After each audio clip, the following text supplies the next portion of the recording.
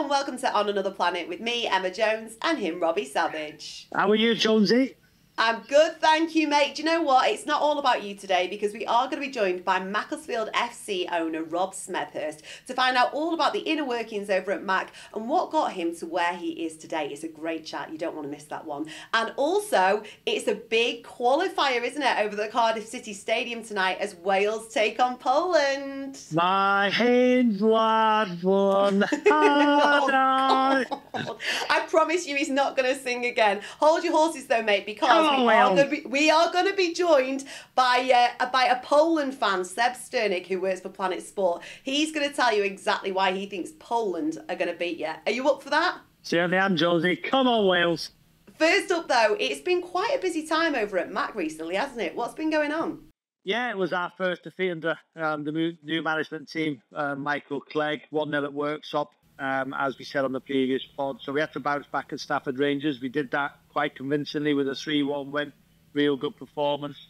And then on Saturday, Morpeth, who beat us 2-0 at their place, we had a comfortable 3-0 win. We played it well, could have won by more, but that moved us back into the playoff positions, into fifth. 1 or 2 games in hand over the teams currently in the playoff positions. We got a huge game on Tuesday night against Ashton. They're one of the form teams. They beat Radcliffe away at the weekend 5-2. Radcliffe, who were running away with the league, they went there and beat them 5-2. So it's going to be a tough game. If they beat us, they'll be 1 point behind us on the same games played. So there's always a team that has a chance to do the playoffs, and Ashton are certainly one of those. They've got a few of our old players as well who will be wanting to prove a point. So we know it's going to be difficult, but we're ready. We believe that on our day we can beat anybody. So we're looking forward to it. When you look at the playoffs now, when you look at the playoff places, how much pressure do you feel on every game? Is that a club thing? Are you feeling it within the club now, the importance of every single game?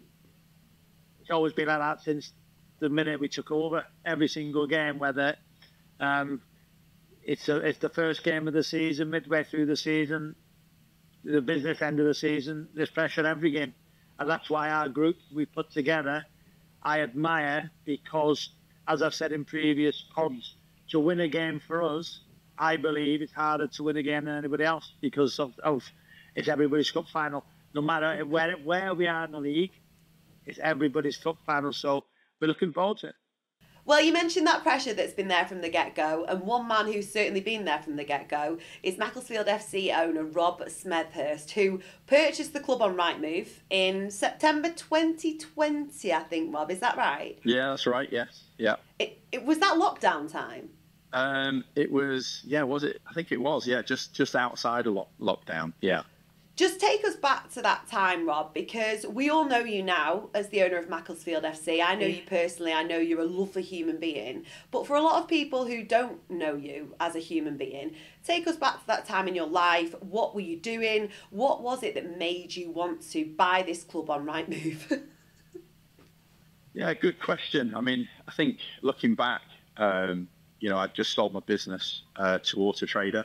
I'd sort of had no direction in life, didn't really know what I was going to do, if I was honest. And, the opportunity to buy the football club came up on Rightmove, and I'd been out with 4 or 5 of my mates on a night out, and probably had a little bit, or far too much to drink, should I say. And, we got sort of talking about the idea of owning a football club, and I thought, you know what, that sounds like a great idea. Can't remember much of it, if I'm honest. And ended up 4 days later owning Macclesfield Football Club. So, crazy one. It blows my mind that this is how you purchased it. So can you just give us a bit of an insight into the intricacies of it? Because I'm sure it wasn't as simple as, I'll put an offer in, I'll buy that club, and then that's it. There must have been checks taking place. What happened in that time period? No, it was as easy as that. It was a case of, I'm very impulsive. The opportunity came up, like I said, I saw it on Rightmove, and I thought, that looks really cheap. I thought, I fancy that. It was, I phoned the solicitors and said, look, can you sort this out for me? Do the due diligence, do what you need to do. And, probably about a week later, it went to seal bids. I think there was 3 other people after it. And yeah, I ended up with it. And I had no idea. What I'd bought. You'd never done anything like this before, I don't think, had you? Nothing. When did you first take a step into the club? So I met once I bought it. I met a guy called Patrick who literally just handed me a massive bunch of keys, and then just literally drove off. No, I honestly, it's true. I sat there and I honestly thought, what have I done?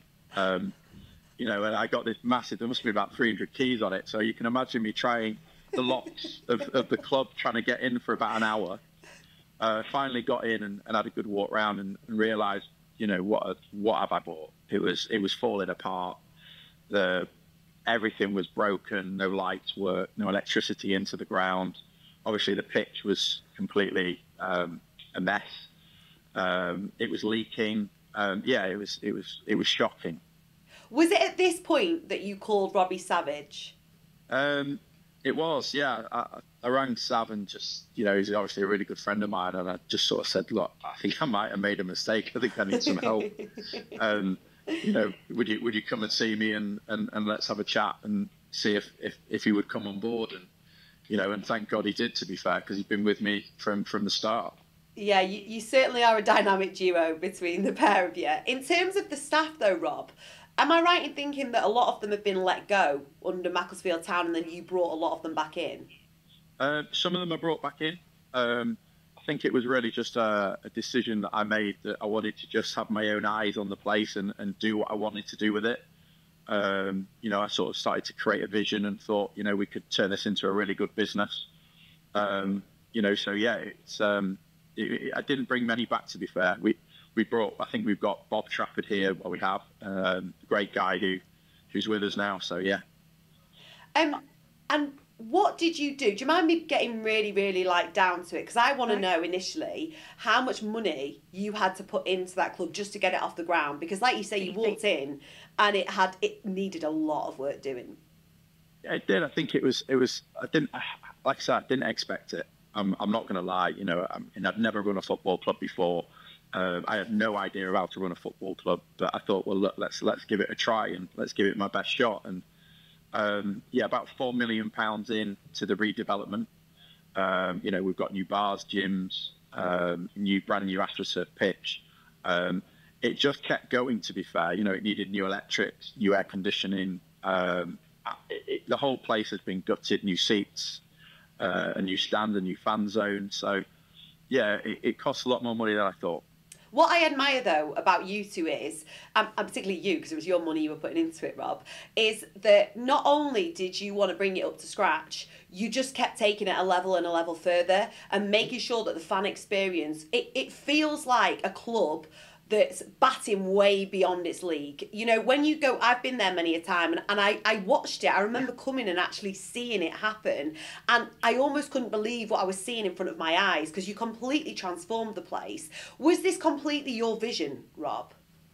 Yeah, it was. I think, what's important about football clubs is they don't make money. You need now to be, not just probably a millionaire, you need to be on a completely different level of finances, because it's very difficult to make a club make money. So I thought if we can try and get different business models with a bar and a gym and different programs and academy, then hopefully all the sort of multiple income streams could generate an income. So we wanted to make it really family orientated, where people can come here on a Saturday and really enjoy the experience. And that's something that I think, myself and Sav have created. I want to get into how financially sustainable it is in a minute, Rob, but was there ever a point in all of this when you were just funneling money into it that you thought, I'm going to end up with nothing left here?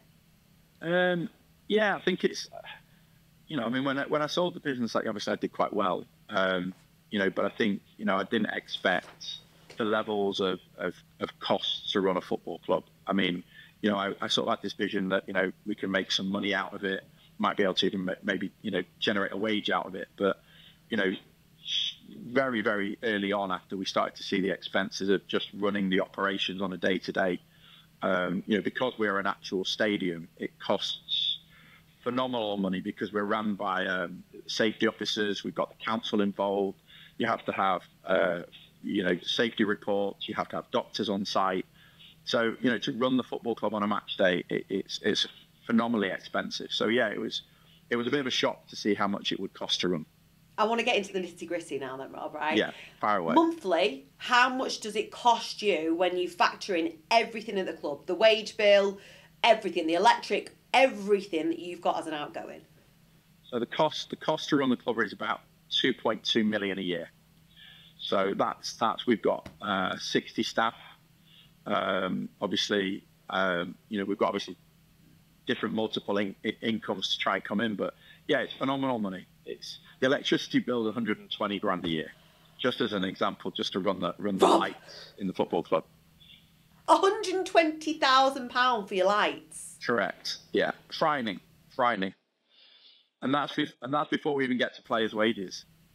And in terms of making money, then how are you doing this? How sustainable is this? If it's costing you 2.2 mil a year, factoring in everything that you've got coming in, how do you balance the books? It's difficult. It's because the better you do, the more success the football club has, the worse it gets. So why is that? Because the players' wages go up each year. So when we first started, we probably had a budget of maybe 150,000, 200,000 first year, and then obviously you go into the next division, that increases probably by double, and then the following year that again keeps going up. So we're probably around about £560,000 a year budget now. So we're paying players well at our level, but yeah, it's a huge expense to run the club. And do you make any money, you personally, out of the club? No, so football clubs don't make money. I mean, we do everything we possibly can to make money. The money that we get from around the club with the gym and the bar, the BTEC programs, the academies, will generate probably about 1.8 to 2 million. So we're nearly there, but we're probably in a deficit at the moment of maybe about $250,000 to still turn it into profit. So we've still got our work to do. Is that allowed though, to be in a deficit of $250,000? Yeah, our levels, yeah. But I remember we're a 2-year-old business. We've invested a lot into the infrastructure. So our levels. Hopefully this year we will turn it into a profit. I was going to ask that actually. Do you have almost a financial plan, like a trajectory that you're looking ahead to? Yeah, of course. Yeah, I mean, obviously we've got a team of accountants, and we're on everything. As far as the budgets and everything that we do. So we're always on it. But the idea is if we can increase the sponsorship, the academy grows, the business models that I've got that are supporting the club all increase, then fingers crossed we should have enough to spend on a first team budget. Yeah. What is the biggest thing that shocked you, Rob, since owning this club? I think it's just the sheer money. Everyone has a go at us because they don't realise the kind of things that the club has to pay for on a match day, for example. So we've had to charge £17 for a ticket. If we don't, then we'd be in a bigger deficit. We've got things on match days that other clubs don't have. Our levels, safety officers. We've have to have doctors. We have to have police. We have huge amounts of stewards. We have to have an ambulance. So it's kind of a huge expense to run the operation. How do you feel taking on that financial burden yourself? It's hard. It's hard because you don't get any rewards from anybody, and I think that's the hard part. I think you read a lot of social media, and a lot of people want us to fail. I read it all the time. I know Robbie says to me, "Don't read it," but you do take it to heart, and it's amazing how many people want this business to fail. Which is really sad because we're two lads that just wanted to have a go. We've got this. People think we're the big I ams, or you know, we're not at all. We're just a couple of lads that are just having a go to see how far we can take a football club. Does it affect you at all when you read the negativity or when you maybe feel that people do want you to fail? Honestly, Rob, be truthful. Yeah, no, honestly, of course it does. It hurts because, you know, you hear every day. We're here every day. We are doing it for a community. I wanted to invest into bringing a football club back to life. You know, a lot of people, when this club went bankrupt, you know, lost their livelihoods. Their Saturday match days, you know, it's a huge community asset. And, you know, my vision was that, can I bring that back and do my best? And, you know, we try every day, you know, but we get it wrong some days. We're not perfect. But I think that people don't realise that, you know, I mean, like, for example, you know, I've had to put £280,000 in last week just to keep the club going. You know, and you don't get any thanks for it. People just sort of think, oh, you know, you know, you're a wealthy guy, you make a lot of money. Well, you know, it's tough. It's tough. I guess it's tough as well because for you, by your own admission, you're learning on the job. You're doing the best with what you've got, but you're also educating yourself as you go along, aren't you? Yeah, 100%. I've learned so much now. You know, I think myself and Sav now are in a position where, you know, whatever football club it was, we could either turn it around or look at everything to do with it. I think what we've learned is unbelievable. And I think with what we can do now is moving forward. I think, you know, we've got some amazing ideas to make this club even better. Like what? Share it with me. So, well, I think it's more things like, you know, the opportunities within the business. I think from my point of view, you know, we've got, you know, we can want to create, you know, obviously the normal stuff like your gym membership, but, you know, the events that we can do, you know, music festivals, things like that we can use the facility now to improve and hopefully get more money coming in. Well, look, Rob, like I say, I know you personally and I wholly admire you for your dedication to that club. I've seen in a very short space of time how much effort, energy and love you put your whole soul into that club, and I have nothing but admiration for you. Just finally, before I let you go and get back to work, because I know how busy you are, what are your hopes and aspirations long term, both for you personally and for Mac? So I think for the club, I think the most important thing for me now is we're getting investors, because I realised I can't do it by myself. There's no chance. You know, I don't have enough money to do it, and I'm not prepared to put enough money into the club to, you know, forever, because obviously it's just a financial drain. So we have actually just secured 3 amazing investors. So the idea behind that now is that obviously the money that will come in to the club will take us to the league. You know, these are very wealthy individuals, which is completely going to transform the future of Macclesfield Football Club. And for you personally? Yeah, well, I think, you know me, Jonesy, and I think, you know, I got lost for a while, didn't I? And, you know, I was drinking too much when I sold my business and kind of went down the wrong avenue. I spent a lot of time, you know, under a duvet. You know, it was bizarre when I sold. I had no purpose. So this club's given me a real direction. I love it. I love the people that I'm working with. You know, Sav's fantastic. You know, and it keeps me on the straight and narrow. You know, it keeps me busy, and that's what I needed. And you know, I found a home here, and it is, you know, with the fans and everyone around me, the support and everything else, it really motivates me to keep going. I love it.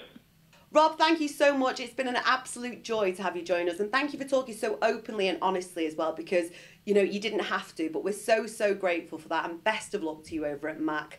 Do not go anywhere, because up next we are going to be talking about a very big game over at the Cardiff City Stadium tonight as Wales take on Poland in the Euro qualifiers, and we're going to be joined by Planet Sport journalist Seb Sternick. Seb, thank you so much for joining us. How are you?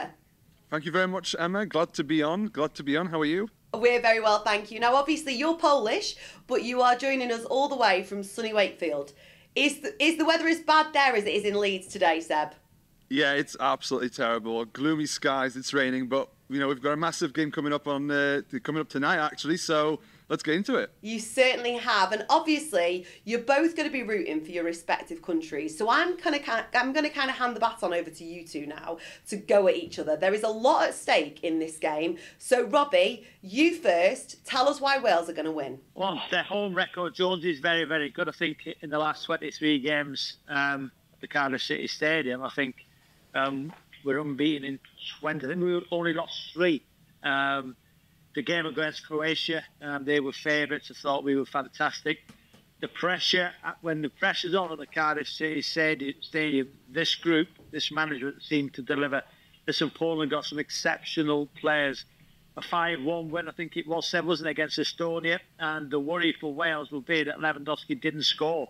So we'll be ready. But I thought Robert Page, in that game, got his tactics spot on. He went for the pace up front. They were dynamic. The system worked. I thought Ampadu and James in the middle of the park were brilliant. Harry Wilson was great. And it was a really good performance. So I think 33,000 fans, the national anthem, when that's sung, the hair stand up on your arms. It is an incredible atmosphere. The Welsh public, the Red Wall, will be galvanised. It's a young group. It's a group that believe. And I just think one step away from the Euros, I think we've got a real good chance. But Poland, I think they beat us twice in the last qualifying campaign or something. They beat us at the last 2 games. You're good for stat. Well, Wales have only ever beaten Poland once, and that was in 1973. Yeah. I think I played against Poland a couple of times. I'm sure we'll come on to that. I think I was sending in. Oh, we will. We will. I think I set up a goal for John Hart, so we lost 2-1 in a game which was a bit of controversy in itself, wasn't there? But I just think that have Poland got the better individuals? Yes. I just think that the home advantage might be huge. Jonesy and Seb, if you've never been at a Welsh game, whether rugby or football, the national anthem is the best in the world. It is incredible. And we've seen famous people go and give team talks to the lads, which has been quite remarkable. I just think we're a small nation doing incredibly well. And Robert Page and his staff, a lot of things have been said, in previous matches. And the team, the group, there's such a togetherness and a willingness to do it for our little nation, and I think we've got a great chance. I've got to be honest, Seb, Robbie has put forward a fairly decent case there for a Wales win. Over to you now. It's a good case, Robbie, but I'm going to be honest with you. I'm going to have to bring out some colour onto this podcast. Yeah. Bring out some colour, support the team with a nice scarf. But let me tell you, Robbie, I think you're right. Wales as a team are very strong, but individual players in Poland, this Polish squad, are exceptional. Some of our players, everybody talks about Robert Lewandowski, but as you said, he didn't even score against Estonia. We managed to put 5 goals against Estonia. Lewandowski, he had a good game, don't get me wrong, but he didn't even get on the score sheet. Nikola Zalewski, I'll tell you, is the man to watch. He plays obviously for AS Roma. He got more game time when Jose Mourinho was the manager over AS Roma. He's not getting so much time in Serie A now, but 3 assists against Estonia. He was terrific. He's always terrific when he plays for Poland, so he's the man to watch. Obviously, Piotr Zielinski, again, he plays for Napoli, club football, but again, not getting much time for Napoli. But again, for Poland, he was terrific against Estonia. I know what you're going to say. It's only Estonia. Wales are going to be a far tougher opposition, but I reckon that individual quality in this Polish side, I think, could get us over the line. Wow. Seb, your passion there was amazing. I love that. Look, I am going to stick my neck on the line. And honestly, I'm backing Wales in this. I genuinely think Wales are going to come out. I'm sorry, Seb. I'm just being honest. I've got a feeling that this is going to be a Wales win. And like we say, we know that so much is at stake. Robbie, what would it mean? So like you say, what is a relatively small nation? What would this win, this qualifier mean? It would probably mean more to me than... I know it sounds stupid. I think we lost out to Russia, didn't we? 1-0 in a playoff. I think it was in 2003, Seb, I think it was, when we went to Moscow, we drew 0-0, brought back to the Millennium at the time, 75,000, we lost 1-0. I think Giggsy hit the post early on. And that would have been the pinnacle of my career, reaching a Euro tournament. But if Wales were to get there now, with the opportunity for my son to be in a group that goes to the Euros, would mean more to me and my family than me getting there personally. So, you know, he's done unbelievably well to get in the squad. He was on the bench the other night against Finland. But as a family, and for that young man, and for all the youngsters who aspire to play for their country, if they can get to the Euros on this occasion, for me, it would mean more to me to see my son. Listen, if they got there, he's going to have to work exceptionally hard in the next 10 games for Reading, and then try and, if they got there, you know, be in the squad, which is going to be very difficult. There's so many good players Robert Page has to choose from, but he's in a good position. So for me, if Wales were to get there, the group which Poland or Wales will go into is an unbelievable group. I think it's the Netherlands, I think it's France. France. Could you imagine the red wall, watching those games against Netherlands, against France? What's a group that is, either for Poland or for Wales? So much to play for. But for me personally, it would mean far more if Wales got there, obviously, because, you know, Charlie would have an opportunity of you know, being in the squad. So, yeah, it would be. And Seb, on that basis, you should really want Wales to win. I'm sorry, Robbie, you're not going to convince me. But the one thing I'll tell you, Robbie, that we are a little bit jealous of over in Poland is that you have that team spirit, that you have got an incredible team.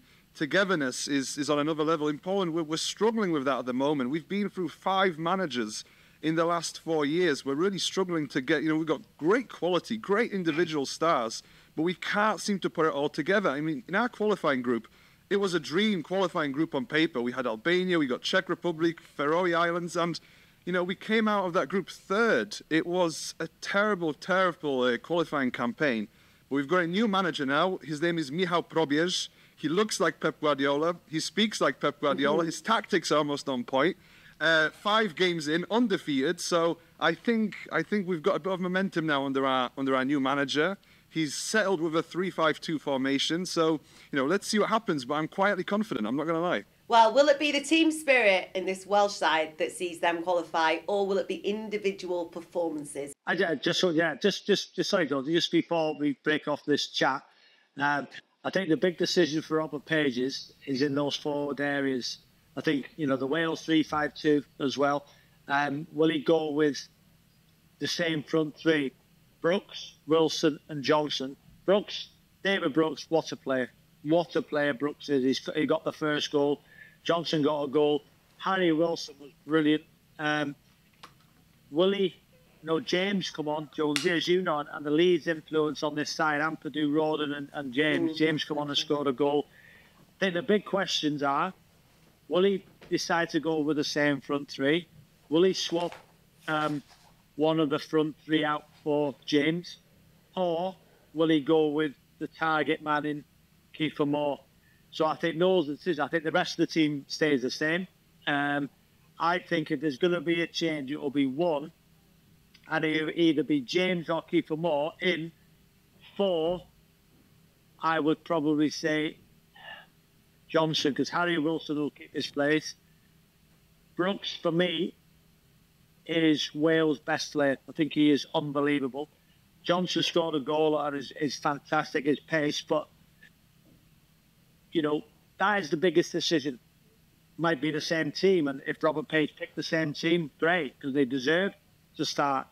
But I think that is the only selection dilemma Robert Page has. But from the bench, we got so many goals as well. So it's intriguing, and it's a huge game. But all I'll say is when that national anthem starts, 33,000, it is the best anthem in the world. And if that can't get this group going, which it does every time in that crowd, then wow, what I wish I was playing. But I can't. So listen, it's a great game. Can't wait, Seb, Jonesy.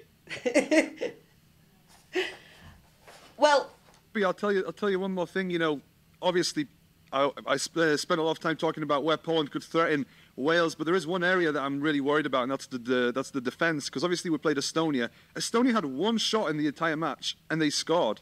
You know, they got into the area, and it was a really slow shot. It's a slow shot, and it went under Szczesny's stomach. So it was a really disappointing goal to concede. I reckon if you are to win this game, Robbie, the best form of defence is attack, because the Polish back line, it's not on point. We've got Bednarek, obviously, who plays for Southampton. We have the Arsenal defender, whose name escapes me at the moment. Kiwior, yes, Jakub Kiwior. And we're not really convinced. The back three there, there are holes. So if you are to win this game, you've got to go on the attack. To be fair, it must be great being a Poland fan when you can't remember your own players' names. No need for that, was the Seb. No need. Look, best of luck to both Wales and Poland tonight. Before we let you go, Seb, I'd like you, Robbie, to just cast your mind way back to 2001 when, as you referenced earlier, you were playing against Poland. And there was a certain incident that occurred in this game that has since gone viral quite recently in Poland. Now, if you're listening to this, you won't be able to see the video. So, Robbie, in your words, I would like you to describe what happened in this moment. Well, I got sent the video last night. It was trending, as you rightly say. There was a ball to be won in the middle of the park. I flew in. I thought it was a great tackle. I won the ball, and it was one of those tackles where you sprint, you go to ground, you play the ball and the man at the same time, and the ball stays with you. And then I got up and I carried on, and then the referee blew the whistle. It was a great tackle. And I really think it was. Referee blew the whistle. A few Polish players come charging. I picked the ball up, walking away, and then I think it was the number 6, quite a muscly player, come over to me, and as I was walking, I just threw the ball at his head, and then obviously people coming in. The current Wales manager, Robert Page, was pulling me away, and I think that's how it happened, Seb, wasn't it? Seb, just on that, can you? That was very well described actually by you, Robbie. But on that, can you just elaborate slightly further, please, on who the victim of that ball was from Robbie and what he's been doing for the last few years? Yeah, so the man you threw the ball at was Tomasz Hajto. Now, Tomasz Hajto is a bit of a legend in Polish football because, he doesn't have great skills. He doesn't dribble, but he's famous for taking people out and his passion and his defending. He's a bit of a hard man in Polish football. He played for Schalke. People in Schalke still remember him as this old-school great defender. He'd never let anybody get past him because he'd obviously take them out. And the man you threw the ball at, Robbie, he has been in MMA over the last 2 years. We have in Poland, we have this phenomenon called freak fights where celebrities and famous people fight each other. So he went in the cage, he fought against a national Polish volleyball player who was about 6'7", and the volleyball player made the Tomasz Hajto submit, and then in his second fight, Tomasz Hajto lost by knockout. So I think if you got in the cage with him, you'd have a pretty good chance, Robbie. What are you saying, Robbie? Should we set this up? He was quite big, Jonesy. He's a big fella, Seb. How big was he? He's a big fella. He's a big fella. He is a big fella. He's fearless, yes. But so are you, Robbie. Come on, get in there. Look, well, if I'm at the game and I see Thomas, you're running the opposite direction. Why Thomas? Look, Seb, it's been an absolute joy having you join us. Thank you so much. Best of luck, like I say, to both Wales and Poland tonight. May the best team win. Oh, Seb, give us something in Polish to your Polish fan. Give us something in Polish to inspire your team. 10 seconds. Kibice brodacy, kibice polscy, jedziemy dalej do przodu I kwalifikacje, jedziemy na Euro. He just said Robbie Savage is a wanker. How did you know?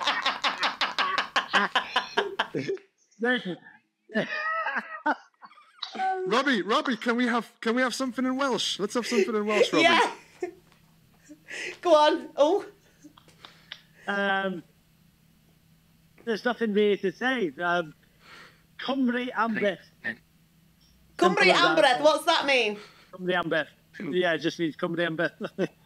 Yeah, what's it mean? No idea. Oh, brilliant. Excellent. Right, Robbie's off to learn the Welsh language then. Thank you for joining us for On Another Planet. We'll be back with you same time next week. See you then.